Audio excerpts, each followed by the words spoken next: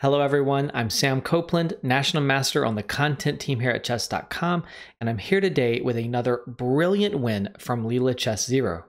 This game also comes from our 200 game simulation match between Leela and Stockfish 8, a match in which Leela was dominant, surpassing the performance of AlphaZero in similar match circumstances. In this game, we see that Leela is able to create resources and opportunity in even a simple endgame, showing magic in the simplest of positions. This game begins with the 4 knights. Leela has white and Stockfish 8 has black. The 4 knights, which obviously gets its name from the placement of the 4 knights right here, is one of the oldest chess openings. As such, it's very well studied and it's hard to get a significant advantage with either side. After d4 and the exchange, we get an exchange on c6, and soon black is going to push pawn to d5. That's going to result in an exchange on d5. Black is going to emerge with 3 pawn islands against white's 2 pawn islands, so white theoretically has a small structural advantage, but black tends to have really good piece activity to compensate. We're going to see some natural moves here as both of the opponents here are continuing their development, completing development, and also contesting the only open file on the board, the open e file. Often when there's one open file and both players contest it, we're going to see an exchange of rooks. That will happen here, but not for a little while. We have an exchange here on f4, and after b3 to defend b2, white is striking out, and Leela wants to exchange the knights and threaten to capture here on h7. Now, how do you respond? In the game, Stockfish 8 responds with pawn g6, and maybe this is a little bit of a mistake, fixing a pawn on a light square. Maybe pawn h6 was better. Certainly, the way that the game develops, the pawn structure is going to be a problem for Stockfish 8. Now, queen h4, pawn c5, queen to g5, queen d6, queen d2, a lot of queen maneuvering, and now pawn to d4. It really doesn't make a very strong impression to fix the black pawns here in the middle of the board, but again, this probably shouldn't be decisive. It is going to lead to problems as the game develops though. Pawn h4. As is often the case, Leela is eager to use the rook pawns, especially the h-pawn, to advance, maybe create some attacking ideas, but also often just to gain space. So after h4 we see bishop c6 and then pawn a4, we've struck forward with the rook pawns on both wings. Now, pawn to h5, queen to g5, we get king g7 and f4. Finally, we see some tangible ideas from Leela.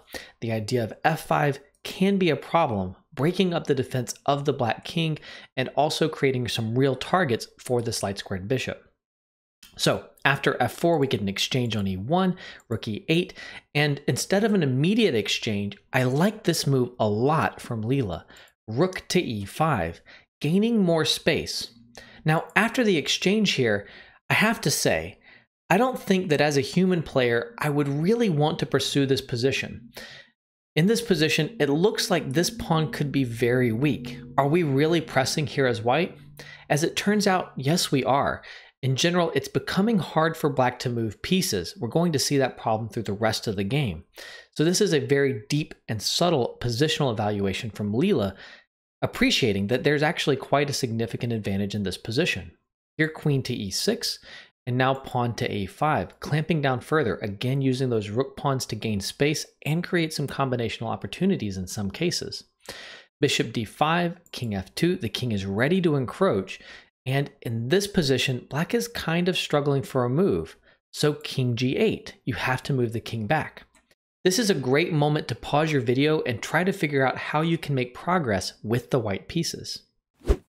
In this position, Leela plays a strong move that to me as a human is very unintuitive, queen to f6. Now, after the exchange on f6, which is not really forced, but otherwise the queen on f6 is very strong and unpleasant, we see the e-pawn recapture. And as a human, I would instinctively feel like this pawn is going to be weak. It's very distant from the rest of my forces. However, actually, this pawn is doing 2 things.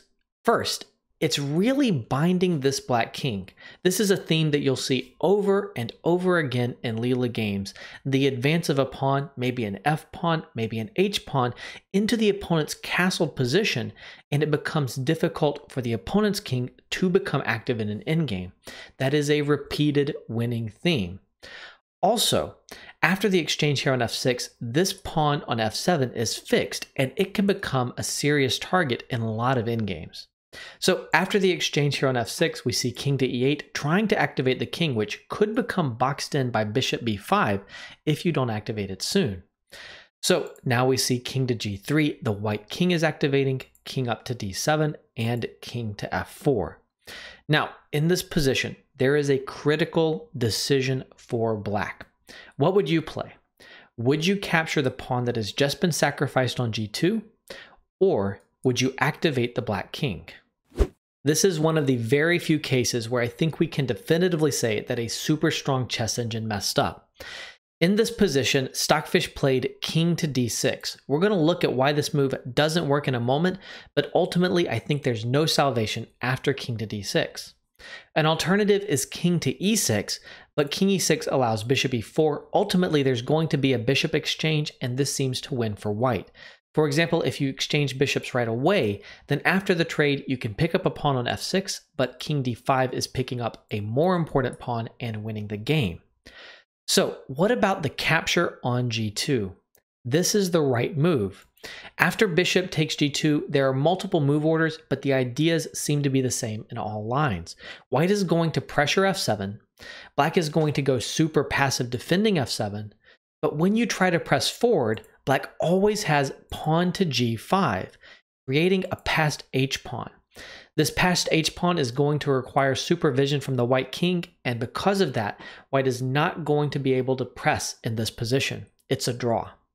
Missing this resource and playing king d6 definitely seems to be the losing mistake.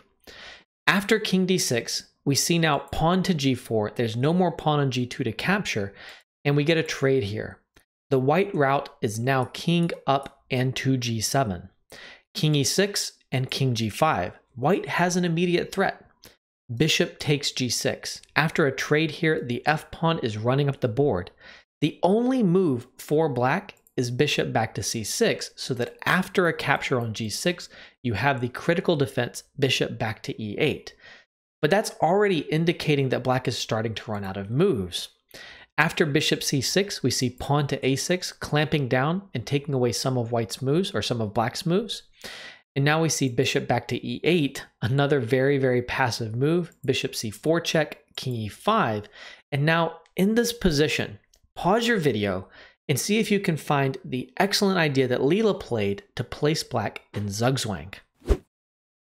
Leela played the beautiful and simple pawn to b4, a pawn sacrifice to create zugzwang.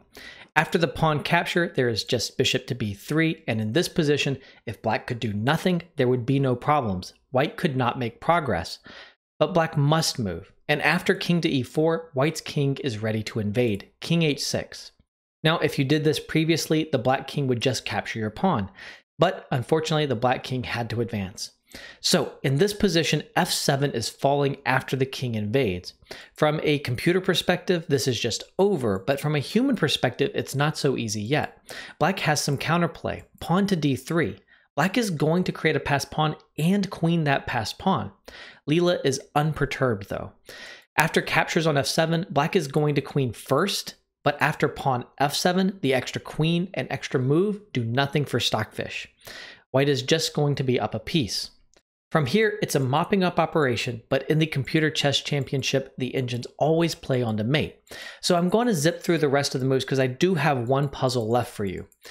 In the position right before the final position, as the black king is driven to the corner of the board, I want to ask you, how many checkmate in one move options does Leela have here?